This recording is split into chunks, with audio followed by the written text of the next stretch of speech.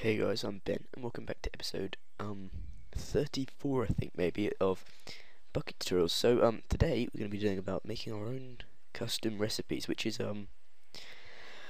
it's quite easy actually. I don't know why I left it so long to actually make it, but yeah, here we go. So what you want to do is you can make two types of recipes. There's shaped recipes and there's shapeless recipes. So first of all, we're going to start with the shaped recipe. So to do this, on enable, we just want to do shaped recipe, and then call it whatever. So with this, we're going to be making some cobblestone. So we're going to be calling it cobble, and it equals a new shaped recipe. And if you haven't already, import that. And this takes a new item stack. And then in here we put what we're going to get out of this recipe. So material dot cobblestone, and we want to get one piece of cobblestone. So let's import shaped recipe, import item stack, and yeah. So after this we do dot shape, and this is going to set the shape. So here we can put we put three of these quotation marks, which is this is going to be the first layer of the crafting table, second layer, and third layer.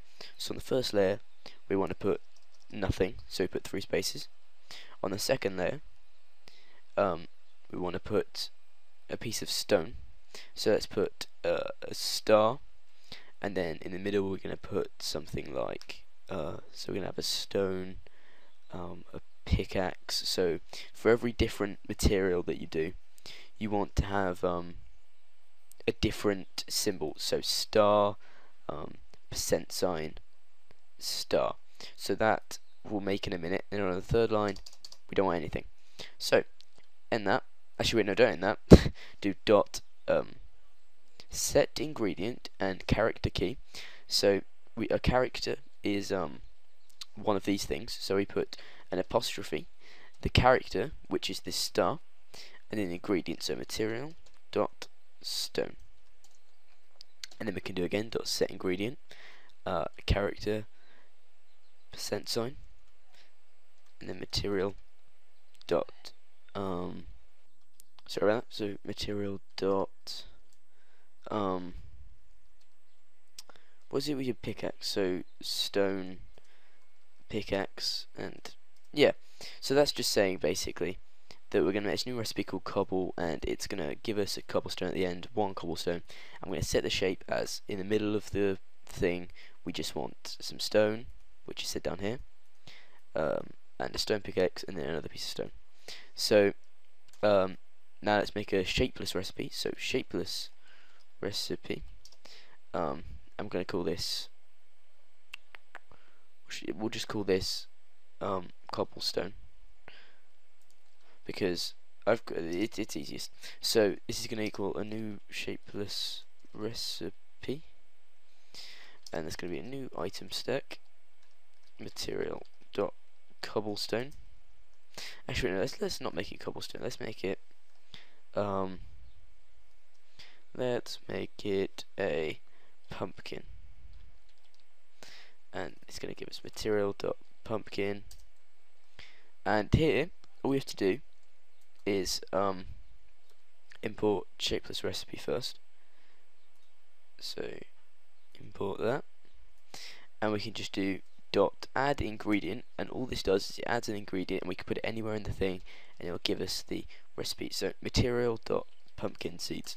So if we put them anywhere in the crafting table, it's going to give us a pumpkin. 1 pumpkin. Actually, we don't need the 1. If it's 1, then we don't need it. It just gives, that's what it works. So anyway, to add it into the thing, we do get server dot add recipe, and then the recipe. So cobble and pumpkin. So we've added them in. Now when this reloads, it's going to go through the on disable again and again and again, and it's going to keep on adding these recipes, which is, we don't want that. We want them to clear the recipe every time we do it, because it's going to give us multiple things. Sorry about that again. So anyway, what I was saying is it keeps on adding recipes, so I don't want it to duplicate.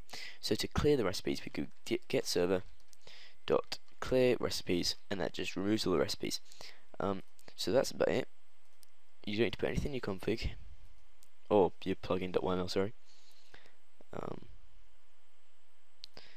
Just export it, and I'll be right back with you in the game. Alright, so we're back. And why are there pig spawners here?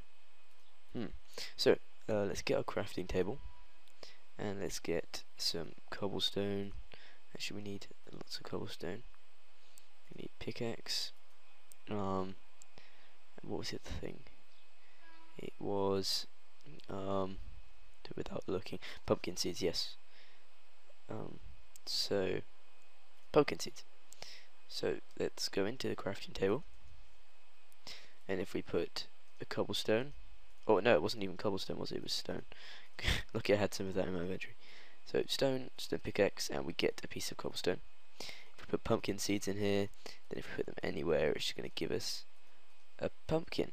Now I think also, does this work? I need another pickaxe. Get 2. So if I put stone on different levels, that doesn't work because it's a shaped recipe. See? Okay, so that works. Thanks for watching. Next episode is going to be a very long episode. I was all day today just like working on it. It's advanced group protection, where you can select cubes, you can generate the cubes in that area, and you can also protect the area. So yeah, don't forget to like this video, please. That's helpful. Makes me do it. So if you haven't already, like, you got 3 seconds to like. 3, 2, 1. And yeah, if you made it this far, just comment about what makes these tutorials so awesome, and how awesome I am. No, comment what you wanna see next. But yeah, advanced group protection next, which is something that's been asked for a long time. Got a few shouts making that one. People who helped me a bit. Got a question to ask you guys in it. For your help, your input, you could get your video on this channel. So yeah, thanks for watching. Hope you're enjoying all the series going on. I'll see you next time.